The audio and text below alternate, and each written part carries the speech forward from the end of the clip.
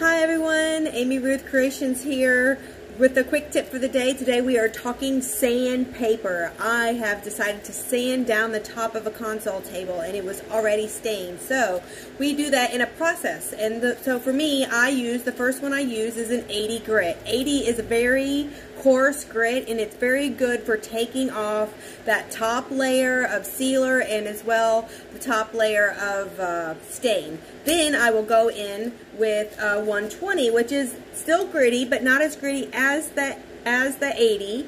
And what that does is it will finish taking off the rest of the stain. And then to finish and smooth that wood out, I go back in with a 220, and what that does is it makes it so smooth so when you run your hand across the top of it, it is a smooth finish. So with that, that is your quick tip for the day. Have a great day.